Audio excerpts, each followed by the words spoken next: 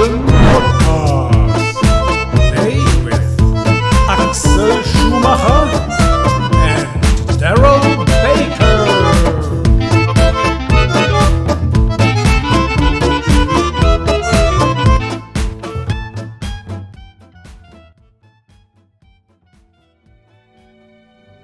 Coffee time. Let's see. Now look how many options there are.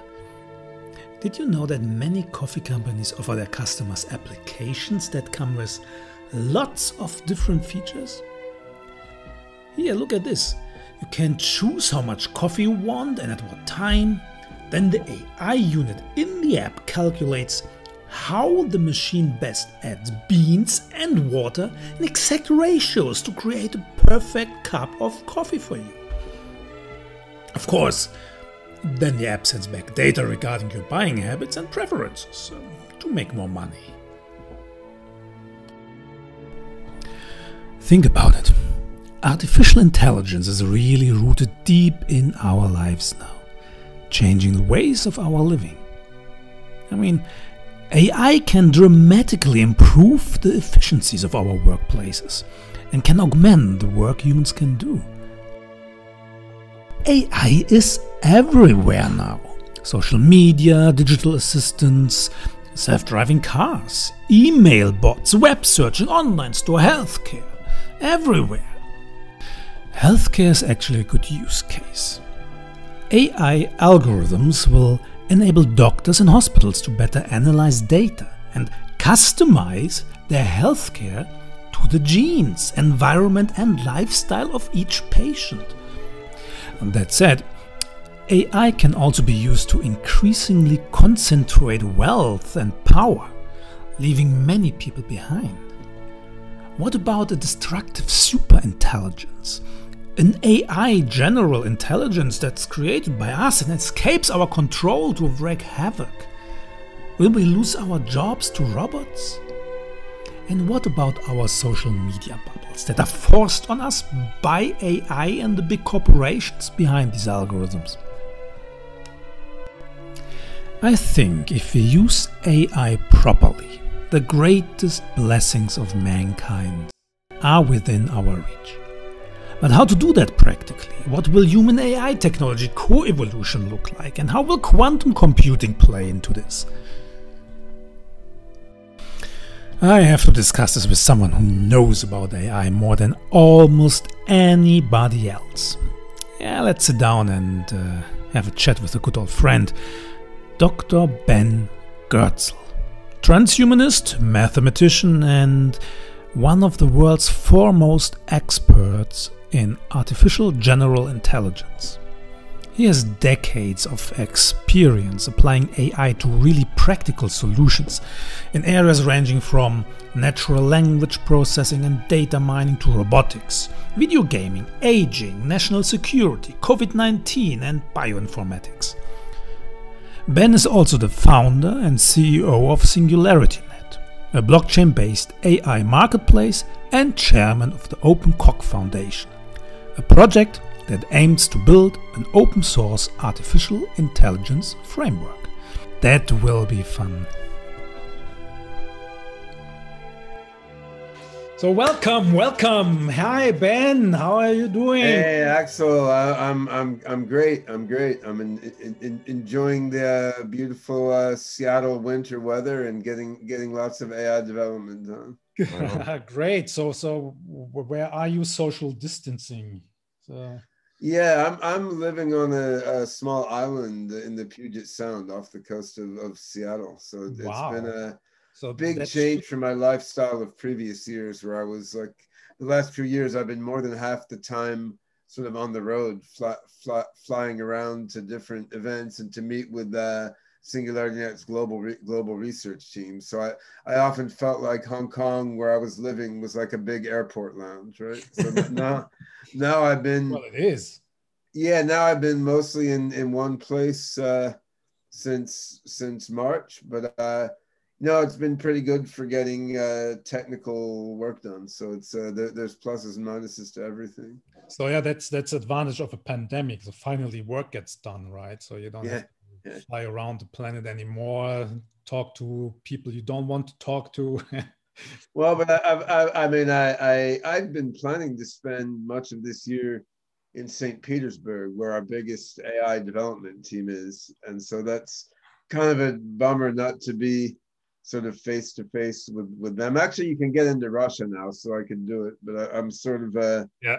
I'm sort of settled in. I mentioned that before because I have very, very good friends in St. Petersburg, so we should go there together. So for the listeners of the podcast, so Ben and I, so we know each other for quite some time, and we started to working together, and we have lots of things in common. So that's I'm so happy to have you on my podcast.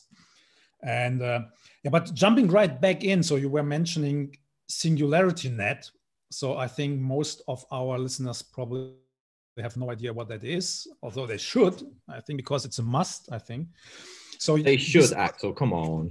Yeah, so we started to work together, so with my company Shivom and your SingularityNET. So explain a little bit what SingularityNET is all about.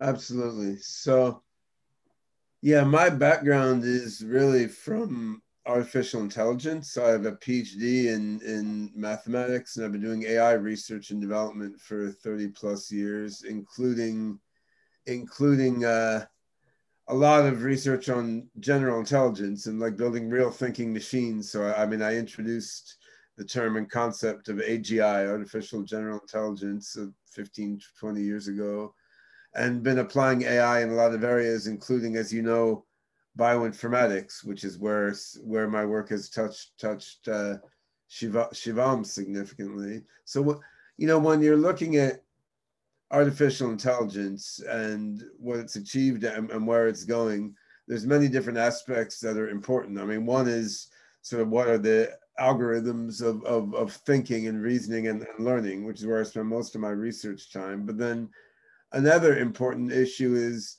you know, how is the AI controlled? How is it deployed? Like as AI starts to become a real factor in the global economy and starts to have huge practical impact in every domain, including biomedicine and, you know, surveillance technologies, finance, social media, across the board. Like, who is controlling, who is owning this AI? How is it all regulated? And, you know, for those of us who are sort of anarchist or anarcho-libertarian in orientation and mistrustful of authoritarian organizations like big governments and big companies, I mean, we would like to see AI controlled in a decentralized and participatory way. And so how does it work with yeah, so this is a complex problem with many aspects, right? And there's a social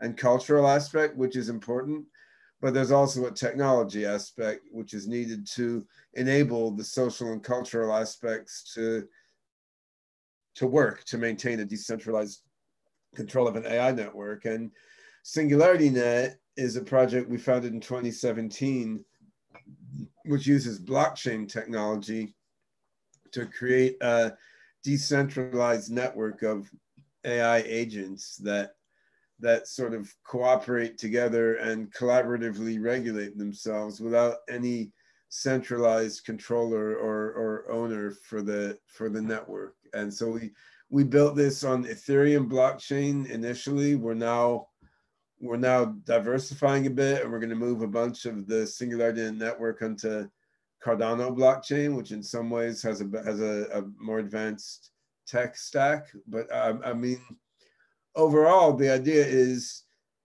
you know, anyone should be able to create an AI, put it out there on the internet, let it broadcast to the other AIs. Well, hey, I'm here. I'm in the global AI network, right? And then the network as a whole can regulate itself, meaning when someone new comes in the network, everyone knows. When someone leaves, everyone knows. If a customer or an AI needs something done, it puts out a peer-to-peer request into the decentralized network, and you find out who can fulfill it. And then if a problem is better solved by multiple AIs collaborating together to get stuff done, the AIs themselves can figure out how to join forces and get the thing done. And so we built sort of the plumbing and machinery that allows that using SingularityNET now. And now I mean, we're engaged with scaling it up more with and with then applying it to various different vertical markets, including on the, you know, clinical medicine, healthcare, robotics, and bioinformatics side. Do you think this will speed up certain areas in science, like bioinformatics or all the big data in healthcare? Because usually when, at least in the early stages of development of AI, the algorithms, we usually had the problem that they were only good in very specific tasks, right? So they could do A good, but they were horrible in B. And like, so the famous examples like chess, new chess algorithms that are boosted by AI, and then they're doing very good in chess, but they would be horrible in diagnosing diabetes. So, and then this is, I think, also a little bit where your work comes in, right? So to bring this together. Yeah, so I think there's a number of different points wrapped up in your question there. So, I mean, in terms of creating AI that is more general purpose and it has the ability to generalize further beyond its experience and training data and to understand the context in which it's operating, I think there's some fundamental sort of algorithmic and knowledge representation and meta representation issues. Like there's some hard AI computer science involved there, which we're working on in a project called True AGI, which is it's a spin-off of SingularityNET, and it builds on the OpenCog project we've been working on a long time. So I think part of it is just getting the AI right, but then as you're doing that, you need to scale up in a very big way. And SingularityNET gives a decentralized way to scale up systems like that, which is a contrast to the centralized way that, say, a Google, a Facebook, or a Tencent has scaled up their AI. So I think SingularityNET gives the needed tools for scaling up an AGI system in a decentralized way, but it's not magic. Like you still need the right AGI algorithms, and SingularityNET actually can be used to scale up AGI algorithms, or it can be used to scale up narrow AI algorithms that are more domain specific, and also to sort of experiment with the boundary area between those, like narrow AGI, where AI is getting more and more general. And I think having a playground like that is going to be quite important. I love the idea, but I think like from someone who's not an AI expert himself, like, is the whole system really also driven by big data? So does the system need as much data as it can get to improve itself, or you can't quite say that, but when you're dealing with large amounts of data in AI, I guess you need to distinguish between big data, humongous data, and super mega stupendously humongous data or something, right? Because I mean, I think AI does need a lot of data, but yet some AI algorithms now are consuming even more data than really should be required because their algorithms aren't smart enough. And natural language processing is an interesting example there. I mean, you have GPT-3, which has become a very famous NLP algorithm, although really there are no significant innovations inside GPT-3. The core ideas are all there from like Google's BERT model from 2018 or whatever. But GPT-3, they trained a transformer neural net on insanely huge, like basically the whole web, an insanely huge amount of data. They got an AI model, like a neural net with something like 170 billion parameters in it. And so you're looking at, you know, is all of Wikipedia enough training data, or do you need the whole web, right? So my feeling is, if you have an AGI algorithm that can really abstract and generalized from its knowledge, like all of Wikipedia should be enough. Like you don't need the whole web, right? So it's still big data, right? You're still needing to feed the AI a lot of data, but on the it's other still a hand, computation problem, right? So I mean, it is. But I guess my point is, big tech companies are taking that even to an extreme that's unnecessary, and they're doing it on purpose. Because if you make an AI that needs, $1 billion of compute power and the whole web, then the big tech companies and a few big governments are the only ones who can do it. So I think there's a dynamic where AI development is being directed toward approaches that require the resources only big tech companies have, and directed away from approaches that don't require those resources.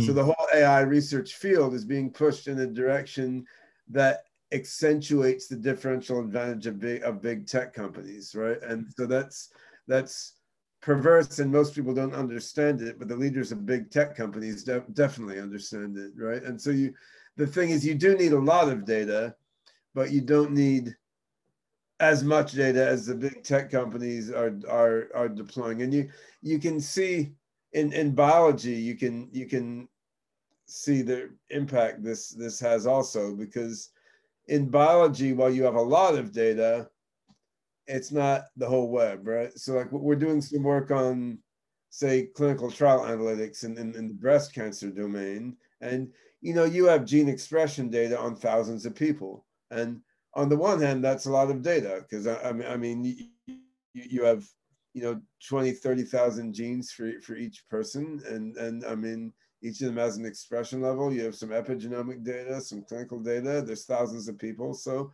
I mean that's big data in a traditional sense. It's a lot of bits. On the other hand, it's not as big as the whole web, and it's also not enough data for you to use most of the commonly developed AI algorithms today in a productive way, because the issue is the big data is the wrong shape, right? Like you have only thousands of people, but you have millions of bits of data for about each person. So even though it's big, it's not super humongous like the whole web. And as a consequence, deep neural nets in their standard form are not good at dealing with this problem, right? So it seems like for working toward AGI and for delivering value in a whole lot of application areas, of which biology and medicine is one. I mean, you're dealing with data that is big, but not yet at big tech company scale. And this is a distinction that means a lot if you're doing the work, because I mean, it's like, can we do this in a small cluster of machines, or do we need tens of millions of dollars of machinery? But it's a sort of distinction that it's hard to convey to the average person who's not a tech geek, right? I think my input from this is on the clinical side, where you're dealing with clinical input and you're trying to infer and develop concepts, link that to things like companion diagnostics. And then the wider part of where AI kicks into that is maybe on the wider questions of how do genotypes and phenotypes get sick, and in the various ways that they do that, and within daily population genome healthcare, and how can those concepts help in that respect. And I think sometimes there's too much data, as you say, and for the clinician that's dealing with his patient, it's overwhelming sometimes. And so to bring that messaging back down is really interesting and a difficult thing to do, to make the complex in a very simple way. And that's for a clinician to understand, let alone the patients themselves. Yeah, we've been dealing with these challenges in our clinical data sort of precision medicine work. So like what we're doing there is, so we're looking at data from cancer clinical trials, and we have patients who tried different therapies and had differing levels of success with them.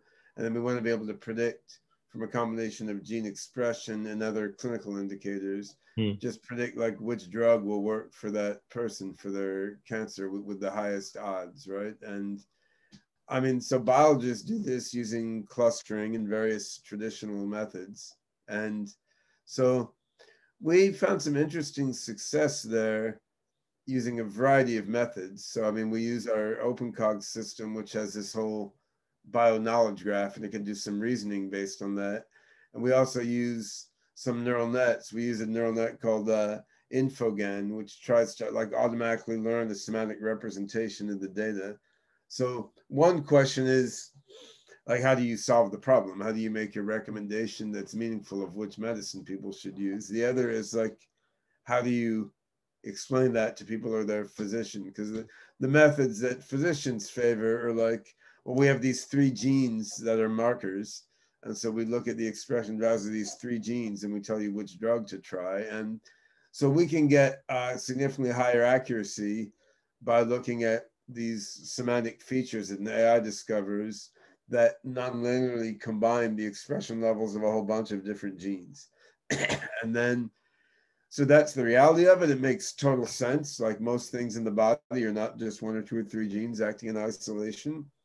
But then how to explain that, in what way you want to explain that to the physician or the patient is it's a different problem, right? And what is being discovered gradually in the AI field is you can't force your AI algorithm to operate in an explainable way all the time. Like that just makes it too stupid. You have to. You probably don't even know how it works, right? The algorithm itself. So this is, I think. I mean, you can do forensics if you really want to. Like you can, if you really want to know, like why did the AI make this judgment in this case? I mean, you can investigate and figure it out. It comes out to be a long, complicated story. Like and it is hard. It's a research project. But then in the end, these are only people like you who will probably able to understand this. Like this is still useless for a medical doctor, right? The conclusion you come to is that coming up with a simple, approximate explanation of why the AI made a certain judgment in a certain case, like that's a separate machine learning problem is the point. So finding the prediction is one problem, and then finding a simple approximate explanation of why the prediction was made that's a separate machine learning problem to find that explanation, right? And so that's the way you have to look at it. But how do we know that we can trust the AI in its decision making? Like, how do we know the AI is correct? Well, it's golden rules, isn't it? Something new, right? Yeah. It's what you need. Well, I mean, how do you know anyone is correct? I mean, how do you know that we're all not just like brains in a vat that are hallucinating this weird world, right? I mean, we're going by induction, and we're assuming that to some extent past performance is probabilistically somewhat indicative of future results, right? So right. I mean, but the doctor has to at least to a certain degree trust the algorithm because he or she has to. No, you don't have to trust the algorithm. You have to trust that the data isn't fake, and you have to trust whoever wrote the test suite. You don't have to know what the algorithm is. I mean, because you're splitting data into in-sample data and out-of-sample data. You're doing all your training on certain data. Then you have some different held-out data that you use to test the algorithm. And if the results are good on this held-out data that was never seen by the researchers or the algorithm, I mean, then you have a statistical basis, which in fact is more solid than your basis for believing most of what traditional medicine comes up with, which is overfit and not using a valid methodology most of the time. And well, I would argue that it's still whatever algorithm you throw on the data, it's still probably more reasonable what a human being can come up with because of the complexity. In many cases, yeah. I mean, I think, again, the thing is, if you feed insufficient data into an algorithm, it will just tell you, like, I don't have the confidence to make a good prediction. If you feed insufficient data into a human, they may just bullshit themselves that they know what's going on and tell you, well, I have an MD, so you must listen to me. And I mean, the AI doesn't yet have that particular sort of pathology. So anyway, the point I was making about the testing methodology, that ties back into the blockchain aspect, right? Because you could have an algorithm that you've never seen, and you can have a data set that you have seen only in an encrypted form, so you've basically never seen. But if you know how the test framework works, now the evaluation methodology works, you should still have trust in what that algorithm says on data fulfilling certain properties, because you know how the in-sample, out-of-sample testing routine worked, right? And I think that may end up being important in the medical space, in the sense that you have a lot of privacy concerns around data, and of course algorithms most of the people can't understand. So in the end, you're having to trust whoever wrote the encryption code and whoever built the testing framework, right? Yeah, because that goes into your conversation about big government and big tech taking over, because there's inherent bias. We've seen that recently, and so right. So if everything's open source, though, what you're ultimately trusting is you're trusting the global open source community to audit the encryption and the machine learning testing framework code. Yeah. And so in the end, it's bottoming out on a decentralized community of largely well-meaning geeks, right? And I mean that's what I meant earlier in this conversation when I said, decentralized control. Yeah. It's a social and cultural thing, but you need the right technology to channel the social and cultural aspects. Because it does come down to the open source community in the end, but the community has to be auditing the right stuff. But where are we with encryption methods? Like, look, for example, here, if you look, the people who are only listening, they cannot see it. I have a watch here. This is actually a Russian watch.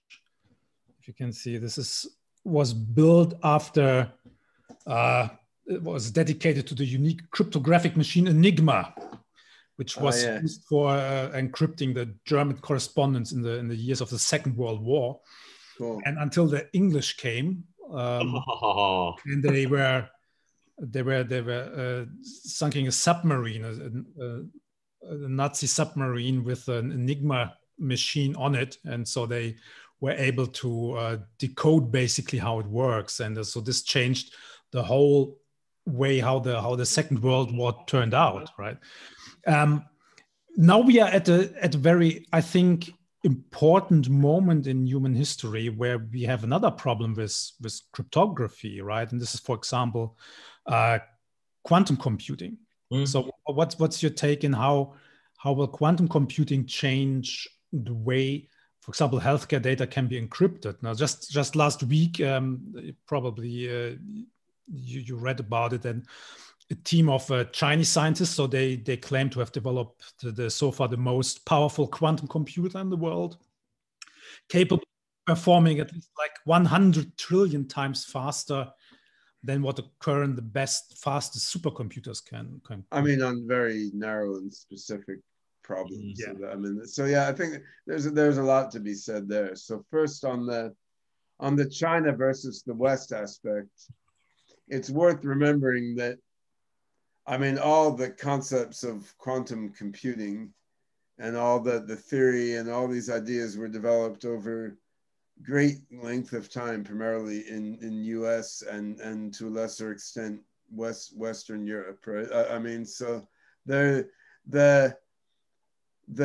depth of understanding and the breadth of the quantum computing community in the West very, very vastly exceeds what exists in China right now. And China, being a more centralized government, is good at throwing money into sort of building big things. So, I mean, the supercomputer architecture was invented in US, and then China built some big supercomputers. Now, they've built some faster quantum computers than the West has, which is really deploying money to build something big. I mean, so that doesn't mean that China is ahead in quantum computing in some fundamental way. I mean, they have many, many brilliant quantum physicists and quantum computing scientists. I'm just pointing out that, like, being ahead in some benchmark is not really indicative. But it's probably irrelevant anyways in the historical. Yeah, I mean, it shows that they're in the game, and for a country that recently was a third world country, I mean, it's cool that they're in the game, right? But I think the balance of innovation in quantum computing is very much US and Western Europe still. And I think it's an incredibly important area of research and development. I mean, I think as far as I can tell, it's still a moderately long way from like yielding practical deployed products but we said the same about AI, right? Not long time ago. So I think again, there's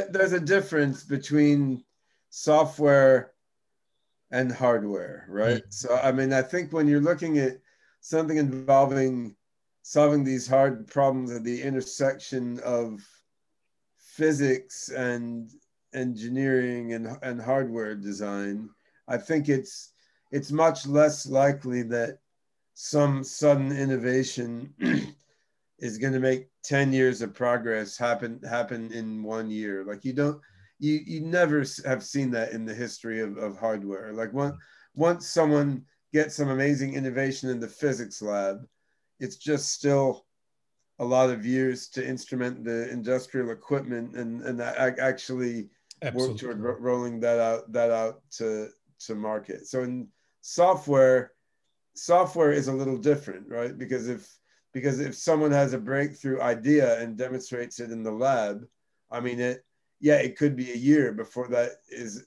a product that's on everyone's phone or something, right? And I think I don't think you're going to speed up the like physics-based nanoscale hardware development cycle that much. So while I'm a radical singularitarian optimist, I'm gonna stick to thinking that quantum computing is like 7 to 10 years from becoming like a major commercial thing. And then once it does, it's first going to be the form of highly specialized quantum computing machinery rather than initially like a quantum universal Turing machine. I mean, I think that will come, but that will then be another phase of development afterwards. I agree.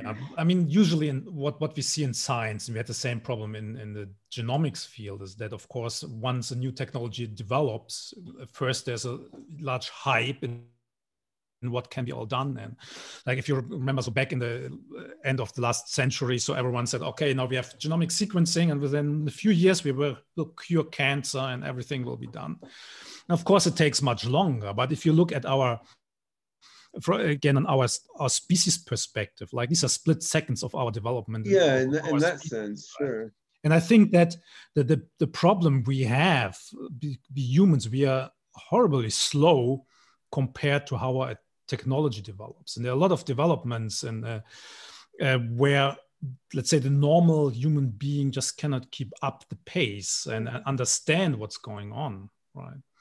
On the other hand, when I had my first son, who was born in 1989, I had the idea to raise him alongside a baby AGI.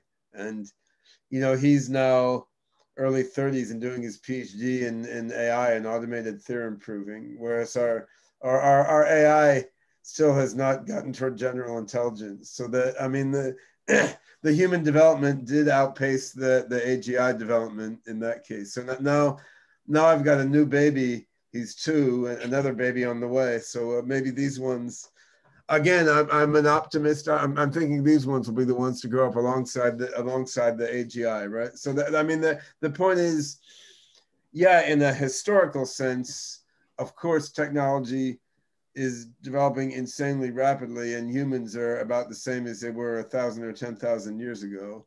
But still, there's a certain rhythm to development in science and engineering. And you can see, just as the biologists creating the Human Genome Project most of them who were telling the politicians cancer was going to be cured in 2001 probably knew they were lying, and that they knew that actually what was happening is, you know, they're revolutionizing the field, which is important, but it's going to take a totally indeterminate amount of time to milk the practical rewards from Human Genome Project. I mean, in the same way, I mean, quantum computing, it's revolutionary, right? And I mean, that will revolutionize everything in the same way that computing and the internet did. And I mean, the engineers working on quantum computing, I mean, everyone knows it's 10 years until you have the QPU in every server on the server farm. I guess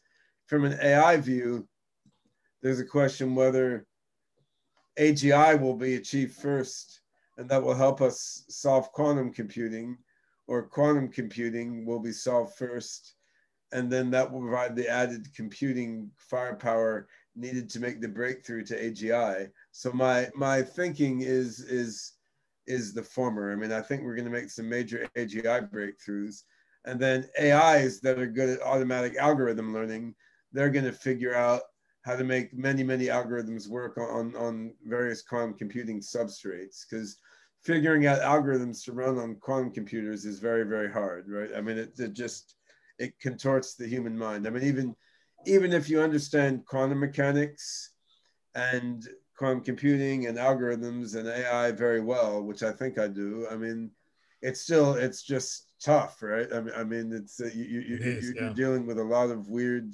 constraints and possibilities. And I think an AGI that had sensors and actuators at the quantum scale is going to be able to build a different intuition for how to design quantum algorithms.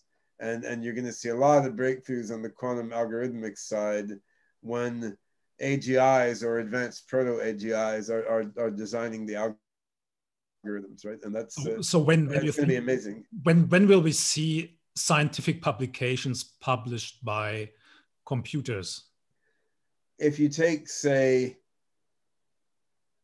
machine learning applied to genomics, like if we wanted to, we could write a system now that would download genomic data sets from NCBI and so forth and apply machine learning algorithms to them and figure out when it had gotten the result of higher accuracy than what's in the published literature, and then auto-generate a paper and submit it, right? Like that, there's nothing there that couldn't be done right now if somebody cared to do it. I mean, probably arguing back and forth with the referees could be automated now too, if you wanted to, right? So I mean, in the end, it's about generating new knowledge and new information. Yeah. So, but I guess I think that's kind of an interesting question, but it's not a maximally interesting question. And the reason is that getting papers published doesn't require as much general intelligence as people outside science might think. Like once you have sort of a recipe for a certain type of paper, you could probably run a narrow AI to do that. I mean, take mathematics as another example, right? I mean, you have automated theorem provers now, and I mean, of course, you could run an automated theorem prover to prove theorems, and then you could wrap those in papers and submit them. So, I mean, writing the introduction and knowing what references to include is a problem, but I don't think that's that hard of a problem if someone wanted to do it. So, to me, the more interesting question is, when will an AI start making fundamental innovations, right? Like when will the AI come up with a new template for doing research, right? Like say applying machine learning to crunch genomics data to say figure out genomic predictors of some phenotypic characteristic. Like that's the kind of paper no one was writing before the mid-90s, right? So someone came up with the idea, like, let's apply machine learning to genomics data. No, that in a sense wasn't that hard of an idea because machine learning had been applied to other things, but there's a lot involved there, right? Like you have to do pre-processing of the data. You have to figure out what kind of pre-processing to do. You have to figure out, what metric is right for evaluating the quality of those results in that domain. So this is some innovation in sort of figuring out like what is the research question we should be asking, right? And that when will the AI figure out how to do that? That's a different question, right? Because then the AI really needs deep general intelligence of a form that most humans don't have. I mean, I guess they're both interesting, because if there was more attention put in to automating routine science, we would be getting more routine science done at a higher rate, and also more human scientists will be freed up to work on non-routine science, which is more imaginative, right? So I think there's very little resources, globally speaking, going into either of those things, right? I mean, because instead, pharmaceutical companies are spending all their resources on like, how do we take a drug that was already FDA approved and repurpose it for some other indication so that we don't have to go through all the clinical trials again, right? So I mean, the vast bulk of resources, even within the percent of world resources that's being spent on medicine instead of like spying, killing, and crooked gambling and so forth. I mean, even the small percent that's being spent on medicine is mostly being spent on very unimaginative sorts of medical research that are designed to work around regulatory government bottlenecks, right? So, I mean, so then there's almost no resources going into automating routine science, which would be semi-straightforward to do now. Like, I mean, easier than building Bing search engine or something, right? And let alone into the AGI research side of it, which would lead to AIs that are able to make fundamental conceptual innovations. I think sometimes when the data doesn't exist as well. So if we're trying to use the AI, yeah, you got to know what data.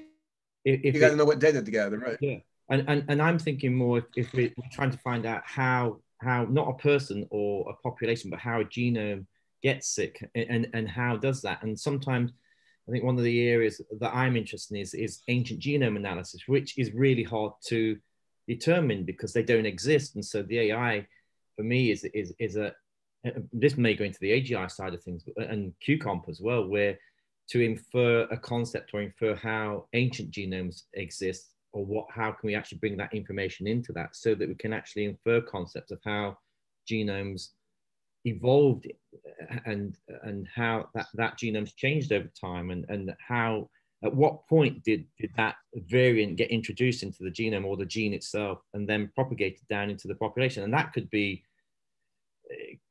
introduce some really interesting concepts of, it could be not human, it could be some millions or 10 millions of years ago when that variant was introduced that caused your particular condition now. And it's I mean, the causal analysis with this sort of historical genomic analysis is really, really interesting. And that's something that's very buzzy in the AI field now. So going beyond seeing what patterns are there to understanding what are the causal processes underneath. And doing that in an area where the data is big in some ways and not big enough in other ways. This again pushes toward the AGI problem, right? So that's very subtle. I mean, in the domain of longevity biology, which Axel, which we all have an interest in. So, I mean, as one example of where we don't have data, like I became very interested for a while in the buildup of gunk in the extracellular matrix with aging, right? So you have extracellular matrix, like all the stuff in between your cells, and there's all these proteins in there. And as you get older, more and more of these proteins cross-link. And so it becomes harder for signaling to happen between organs through the extracellular matrix. And if we have chemical signaling through the extracellular matrix, but there's also mechanical signaling, just like one protein bumps the other, bumps the other, bumps the other. And there's even papers on biophotonic signaling, like ultra weak photon emissions through the extracellular matrix. And so potentially you could cure that by using nanotechnology to design a little molecule to be molecular scissors that would go in there and like snip all the glucosapane and other molecules in the extracellular matrix, so the cross-linking isn't there. And you know, my friend Christian Schaffmeister at Temple University has been thinking about this for a while. He has these novel molecules that I think could be used to make the molecular scissors. But you know, we don't have data very much about what's actually happening with extracellular matrix. So you know that there's like 0.6 correlation between the contours in the extracellular matrix and the meridians in acupuncture theory, which is quite funky, right?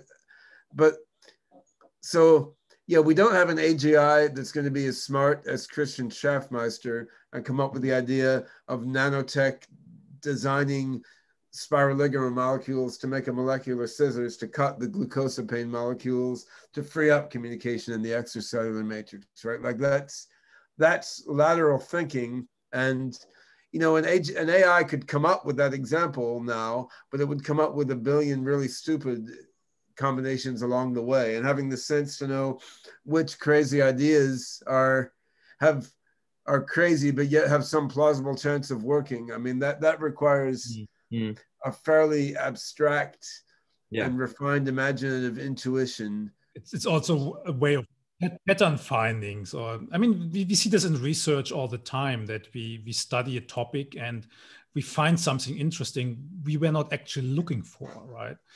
But to recognize this is a difficult part. Yeah, that's the point, because the AI will discover too many patterns and it doesn't know which ones are intriguing and which ones are just, you know, statistically significant patterns that are not gonna they're not gonna lead you anywhere, right?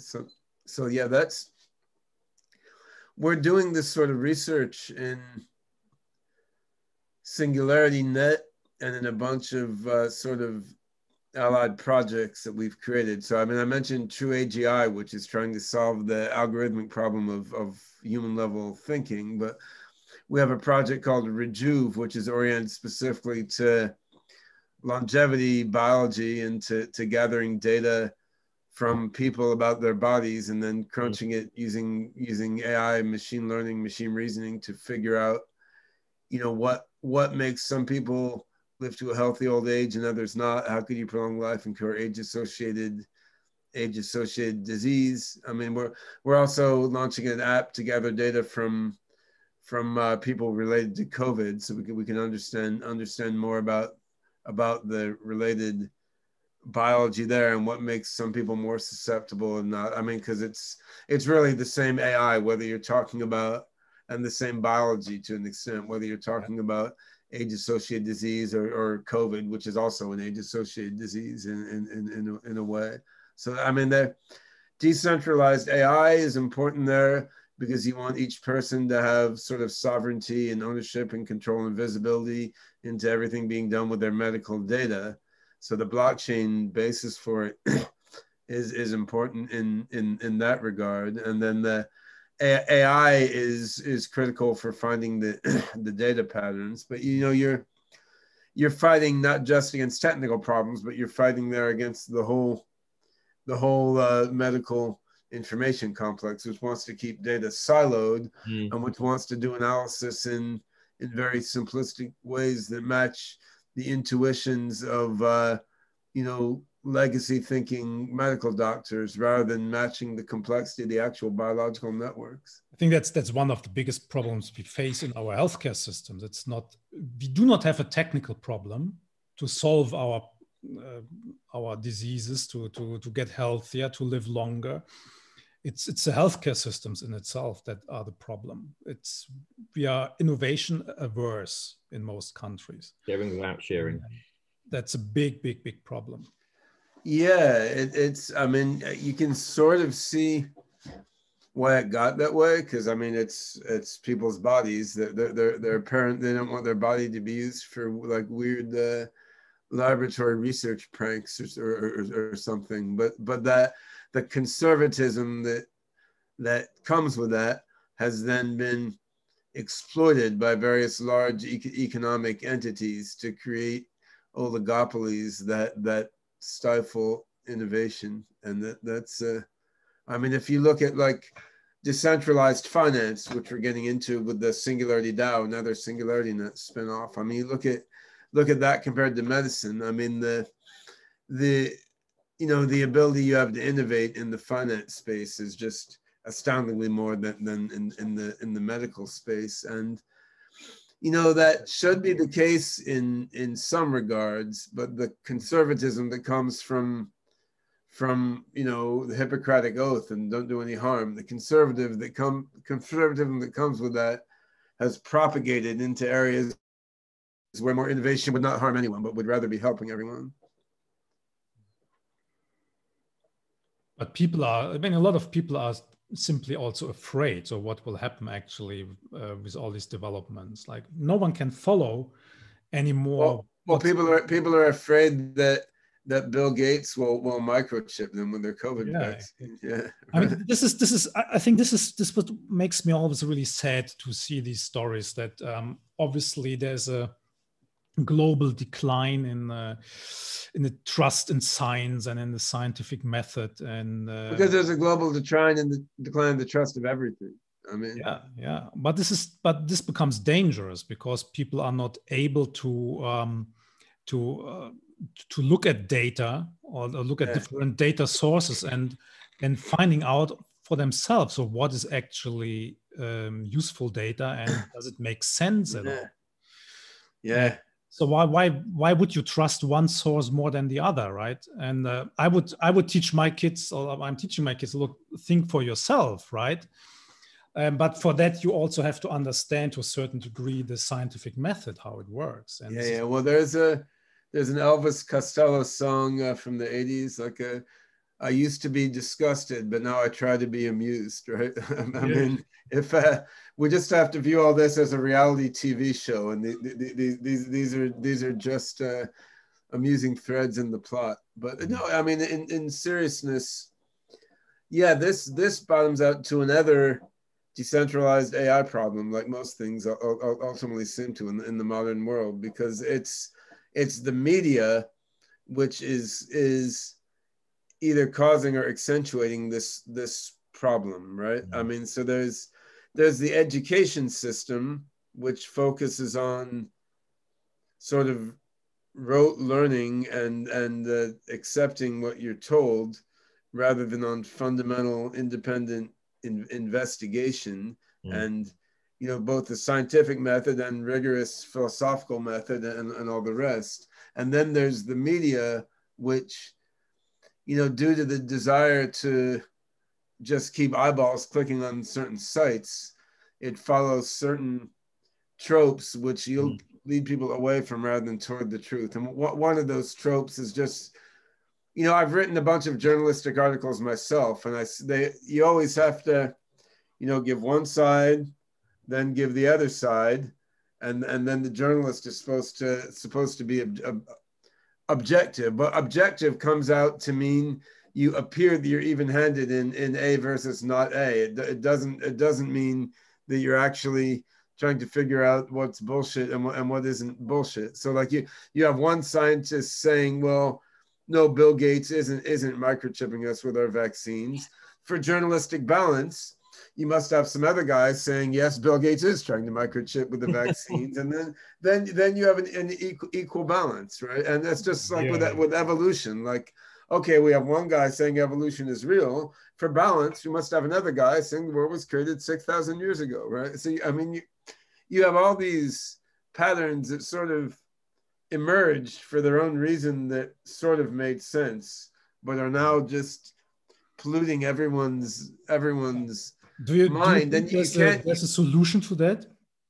I mean, it's obvious that we had this all the time, right? So these discussions of what is true, and then now we have these alternative facts. But once whole populations are affected by decision makings, people who have not the knowledge or not even the will to. It becomes quite subtle, right? Because I'm not a reductionist materialist at bottom. I don't personally believe there is an absolute truth, and I do to some extent buy the whole postmodernist like collective construction of reality. On the other hand, that still doesn't mean you have to view all opinions as created equal, and there are some methods of collectively constructing a reality that have, in some senses, fundamentally better characteristics than others. And I mean, the scientific community, the open source software development community, for all their weaknesses, which are very numerous, they're much better ways at arriving at a collectively understood truth than, say, Facebook or Twitter or Weibo or something, right? So, I mean, and you could turn these social media networks into better mechanisms for channeling the collective social construction of realities. And I mean, blockchain provides tools for doing that, which, however, are not being rolled out because of the economic structure of these industries, right? So, I mean, we designed and prototyped in SingularityNET a reputation system, which provides a way to sort of to let a community of people collectively determine which pieces of information have value in that community and to which segments of that community, and to transparently see how these judgments are being made. So, I mean, you rate things, you can rate other people's ratings, you can rate other people's ratings in specific respects, and you can have machine learning algorithms that are transparently looking for reputation scam and fraud in that network, and which are audited in the open source. I mean, this is not that hard compared to, say, curing aging or creating AGI. The math is there. We've prototyped this thing, but you know, how do you make it so that Facebook and Twitter are replaced by systems that use this sort of decentralized machine learning based reputation framework? I mean, that becomes an industry structure problem, because if you go to, I mean, SingularityNet is doing okay, but we don't have the resources to fund so many projects like this using our AI, right? So how do you get investors to fund something that's going to take on Facebook with a decentralized network, right? I mean, it's do you think the idea of breaking up Facebook that's been postulated recently is a good idea then, just to sort of break down some of these monopolies that they have? I mean, sure. I think it's a good idea. I think it doesn't solve the fundamental problem, because if you have Facebook, Instagram, and WhatsApp as separate companies, they're probably all still going to be malevolent companies that cooperate together in an ecosystem to brainwash people's minds in a direction that's optimized to maximize shareholder value and advertising revenue. I mean, so you're creating one malevolent actor with three malevolent actors, and I mean, that's it probably is better, but it's not addressing the fundamental issue. So I think, I mean, if government wanted to make a positive impact, which obviously Trump doesn't, and I mean, the next administration, who knows? I mean, I would be more optimistic if Andrew Yang had won the U.S. presidential election, right? I mean, what the government could do is put massive development funding into democratic and decentralized social network alternatives, right?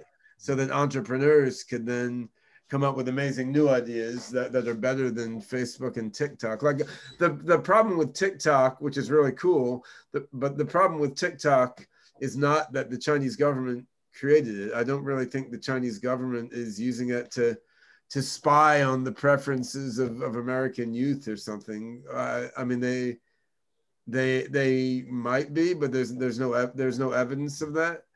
And the problem is that TikTok's recommendation algorithm, it's even more opaque than Facebook or Twitter. Like, you just get the stream of little videos. You have no idea why you're seeing what you're seeing. You can't configure it. You can't choose anything. You just get this shit thrown at you, and their algorithm is doing all the thinking for you, right? So that's exactly in the wrong direction in terms of transparency and agency and democracy and decentralization, but it's becoming the #1 thing for kids, right? For teenagers. Think about how, I mean, Facebook is. You asked the kids of today about Facebook, and it's like your grandmother's kind of like application. Well, that's right, but TikTok is even more malevolent in its use of AI. Yeah. So I mean, it's not that the kids are moving on to something that gives them freedom and agency and democracy. You have, I mean, you have the freedom. I mean, it's very interesting in a way, in that it's, I mean, kids are going on there and they're opening up their hearts, and they're being very transparent and showing their lives to others, and it gives you a window into what people are doing all over the planet in a very up close and personal way. On the other hand, it's all orchestrated by an unseen algorithm, which is adjusted by a company which has their own interest primarily in mind. Well, you and Bernie said that he when people were talking to him about having their human genome sequenced, and he was saying, well, who cares? I can go on Facebook, or I can go on some social media app and pretty much determine more from that than I can do from sequencing somebody's genome at this moment in time. You can really dig into somebody's lifestyle. Well, that is might be true for social behaviors. Yeah, it's certainly not true for medicine, right? Oh, like yeah, I could tell you what drug will cure your breast cancer better from your genome than from your Facebook profile. But yeah, if you look, on the other hand, if you have, like, if I wanted to estimate your IQ, if I have your genome and your Facebook posts, I'm going to do even more accurately. And so the government will just accumulate both, right? I mean, it's not either or. So there we are back basically to education. Like, for example, I will tell you, like, I have 2 daughters, which are not teenagers. They are not on TikTok. Yeah. And because I hope so that I could educate them about how social media work, and they don't even want to be on TikTok. Yeah. But they have no mobile phones anyway, so that's that's a different story, no?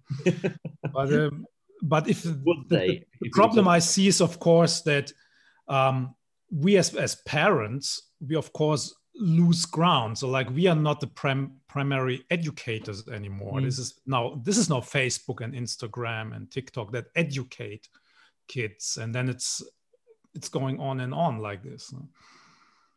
Yeah, I think we can see now, with so many parents stuck trying to homeschool their kids, we can see what a mistake was made in not developing for education, AI for education instead of surveillance, right? I mean, you could have AI tutoring systems that are working with kids and connecting kids with other kids who are at a similar point in their learning path and so forth. And instead we just have endless Zoom calls, which everybody's sick of, right? So I mean, I think there's a lot of positive value AI could be having for education now.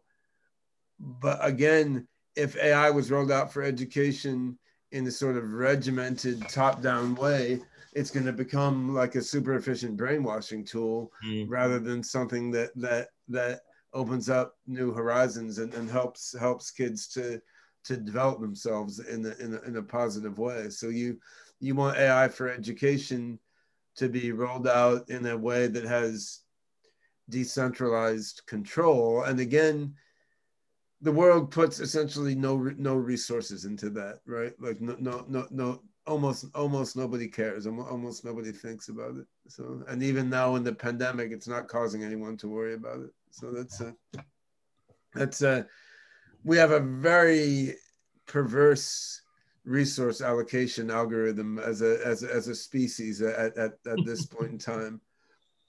So where do you what we can do? I mean, you and I and others in our position, we can create tools and put them out there, right? So that these tools can be used to hopefully crystallize the right decentralized networks of humans around the tools. And I think, but the tools need to be adopted. That's, I think, the big big challenge. Yeah, and there's a chicken egg problem, right? Because you need a tool there to be adopted, and then you need adoption to drive the further advance of the tools. And of course, we're working on both. Like in SingularityNET, we have a pretty large community of enthusiasts about the project. And so, I mean, we're reaching out and trying to raise consciousness at the same time as we're building technologies. But yeah, you need to break through to the mass audience, and that's much easier to do if you're being sort of dishonest and manipulative than if you're trying to be open, transparent, and democratic, right? So I mean, it's a major challenge, because you find indeed the technologies are critical, but the social network dynamics are also critical and are guided themselves by some of the same technologies. So like everything in individual or collective human systems, it's all some horribly tangled up knot of mixed up features. So Ben, if you would recommend now a young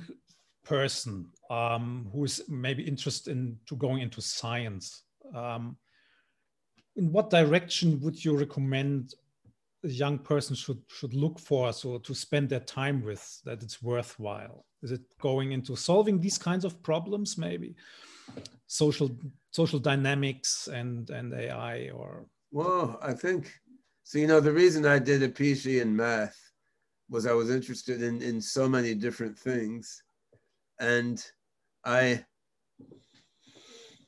couldn't pick, but I figured everything of any value has mathematics at its basis. So like that would be the core. If I learn math, then you could do AI or build time machines or spaceships or solve aging or whatever it is. There's going to be a math aspect to it. So I would say, given the rapid change and volatility and everything about our world, the most important thing is to gain facility with general purpose tools, right? So I mean, I'll come back. I mean, I think mathematics, computer programming, and physics, and technical writing and communication, like these are all incredibly general purpose tools. Like those are useful everywhere. If you have a grounding in those, then you can do anything. So I guess I'm coming back to my roots as a mathematician there. But I think there's so many different problems that you could pick essentially any niche of the global economy, and you could find value to add. Certainly, I mean, one can point out specific problems right now that are needful of attention, right? And I mean, applying blockchain and machine learning to social networks is one. I mean, solving sort of the democratic data access problem in decentralized medicine is one. Say, speech-to-speech machine translation for languages without written resources, like most of the languages in Africa. I mean, that's more people should be working on that. I mean, you could run down a long list of things, but the thing is, 5 years from now, some of these things will be solved. Some will look like different problems than they do right now, which is why you need to have the basic tools.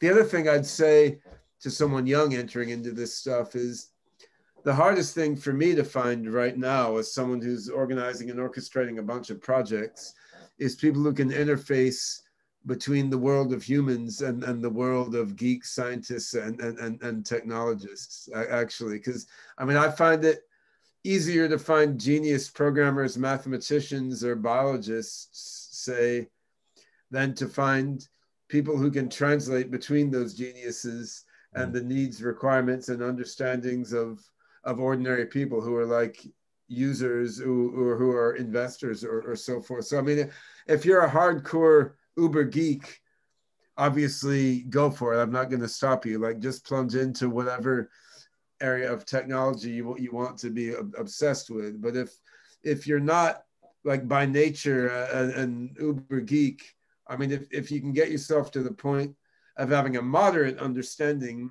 of some important areas of technology, and you're able to communicate with other people, I mean, that's actually, it's a more rare and precious skill in some ways than the hardcore geek skills at this point in time. That intermediate role is a lot of the bottleneck in moving things forward now. Yeah, but this requires putting work in, and I'm not sure if the people nowadays with the decreasing times. This is an issue. Yeah, I find. Yeah, there are. I mean, there are things you cannot do in 1 minute increments, right? I mean, there are things that. So I mean, for me personally, I spend half my workday like bouncing back and forth between little snippets of things, which is sort of what coordinating different projects and doing communications is like. But then at some point, you got to sit there and spend like 5 hours just focused in on some incredibly difficult, highly technical problem. And if you're not able to carve that kind of focus out of your day and out of your mind, then there's some kinds of fundamental progress you can't make at this time when we're still relying on human brains to make that progress, right? And it's true, many people now don't get acculturated to bear down really hard in a focused way and sustained way on hard problems, right? But still, I mean, we've got a lot of people like less than half my age on our team who are really good at doing that. So it's not hopeless by any means. No, but absolutely not. I think, especially as scientists, I think we should be positive. I mean, we are doing this for a purpose, and not only because it's extremely interesting, but we can do so many things to really improve the status quo, right? People usually focus at first with new technologies at the problems. But I think we should do exactly the opposite. We need to look at the opportunities, and this makes the whole science field so fantastic. You know, that's a crazy thing. Like there's so much research. Everyone wants to mobilize to solve COVID. No one gives a shit about mobilizing to solve death. But like, guess what? You have a very low odds of actually dying of COVID. If we don't do something radical, you have a very high odds of dying of old age, right? So I mean, is our ability to defer gratification that bad that we can't see? Yes. I guess it is, right? Yes. I mean, like we have the science, we have the technology, we have the passionate geeks who want to cure death. We have the resources sitting in accounts around the world, but yet as a species, we can't seem to mobilize ourselves to direct the resources sitting there to the people who want to solve the problem, to enable them to work on curing death while still paying rent and putting a roof over their head, right? So as a result of that, everyone will get old and die when they didn't have to. It's completely stupid. And COVID is a short enough time scale.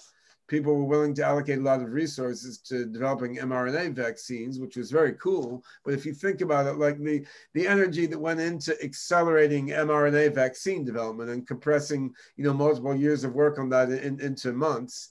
I mean, what if that energy went into curing aging? We could reduce many years of work on curing aging into months, but we're not willing or able to put that sort of energy into curing aging, even though, that's a classic problem. Like, like the 90-year-old person, 90-year-old lady gets COVID, their chance of dying is still probably like 15% or something, whereas that person is going to die very likely within the next 5 years or something without COVID anyway. But we're putting very little resources that was a mystery into the other causes of death. My whole life, when I see how governments spend money, to see that you just have to look at the list of why people die.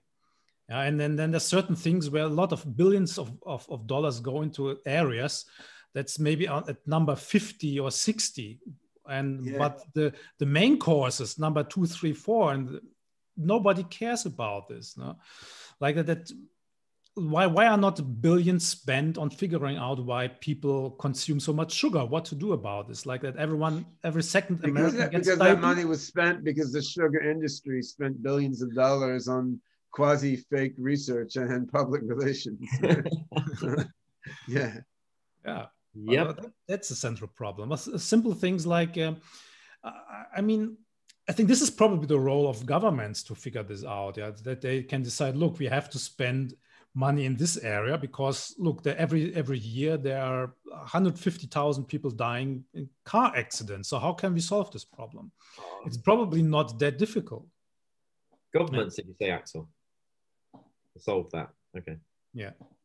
Well, that's a very European point of view. I think here in the US, we've figured out that governments are not going to solve that problem. So, yeah. I mean, I think you thing. Yeah, I mean, if any government solves it, it'll be the Chinese government. Actually, I mean that's. But that's because the government is everything. Like every big company is essentially a branch of government. But yeah, I mean, government research funding certainly plays a role. I mean, the NIH is a surprisingly functional organization in the U.S., right? I mean, so there's certainly value coming from that sector, but yet I think government is going to be more a follower than a leader. I mean, once results are shown by a more decentralized networks, grappling with these fundamental problems and solving them, perhaps the government can come in and follow. But for a lot of these big problems we're talking about, like curing aging or sort of unfucking social media so it helps get toward interesting forms of truth rather than boring forms of deception. I mean, I don't think government is going to play a lead role in solving any of those problems, but I mean, within the UK at this moment in time, it's all about enabling innovators and innovation, and that's as best as I think we can do at this moment in time. But an actual government taking control and doing that, it's going to be difficult. I mean, just opening up the systems themselves and the people within the governmental systems to sort of help out. That's one thing. Yeah, I mean, you never know, but it seems the structure of government is, for understandable reasons, the structure of Western democratic governments, they're sort of designed for conservatism, and they're designed not to be able to do anything too big, too fast, because you have all these different parties constraining each other, whereas technology and informal social networks are unfolding just at a different speed, right? So, I mean, I think the solutions will come from the more rapidly moving parts of the global brain. And then if we're really lucky, the government will be able to adapt and not actively impede the solutions that come out of the rest of the ecosystem, right? Right. So I speaking of government projects, I have a meeting with a very interesting project shortly. So I'm going to have to disappear from this podcast. Yeah, thank you so much. Anyways, it was fantastic. It's like always, and yeah, I hope we will see each other in person at some point. So maybe in St. We'll hang out in person. And I'm as I mentioned to you in one of our private chats, I'm thinking to actually launch a podcast myself to get together with one of my colleagues and close friends. So if assuming we follow through with that plan, it'll be fun to return the favor and invite you as one of our guests. I'm here. I'm sitting here in my TARDIS and I'm waiting for your call. Yeah. Because I mean, I'd like to. I'm aware as I'm holding forth here. I mean, you've got your own deep thinking on the biomedicine and blockchain and longevity and a whole bunch of these topics as well. So yeah, when we turn the tables, I can dig into your own thinking on this stuff. Perfect. So thank you, and we always try to have a positive note at the end. So people, especially young boys and girls, so learn math, learn about AI, learn what you can do on positive things for the world. No?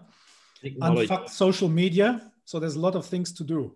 Breathe. Yeah. And so you can look at SingularityNET.ai, which is our website. And there's a SingularityNET blog, which has various posts by me and others on related topics. And I know a lot of people are depressed lately for obvious reasons because COVID is just screwing with the rhythm of everyone's personal life. But I think, as Axel has said, there's a lot of reasons to be optimistic. I mean, there are COVID vaccines, which means this particular issue is going to go away. And I think it'll be great if, rather than just partying in celebration that COVID is done, after the vaccine is released and COVID becomes a non-issue for most people, after the partying is done, it'll be good if more people think about, like, how do we put our minds and our lives and our hearts into, developing tools and systems so that future crises, which are probably going to be even worse than COVID, can be weathered, far more intelligently. I mean, the more we build beneficial, decentralized technologies across every sector, the more we can weather whatever weird glitches come up faster and in a way that makes us all stronger rather than causing ancillary issues. Right on. Perfect. Thank you so much. Great words. All right. Peace and love. Thanks, Axel. Peace and love for everyone. Thank you so much. Take care.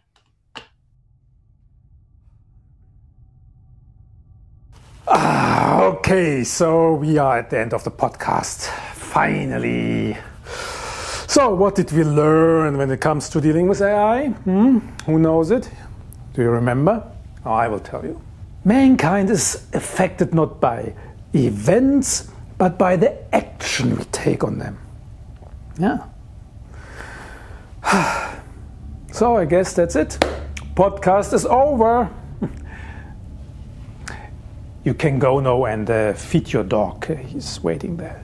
And before you go, if you enjoyed the show, and I hope you did, please leave a like. And please subscribe to the channel as well. And if you watch this on YouTube, press the bell icon, and so you will get all the updates to the podcasts. Okay, that's it. See you next time.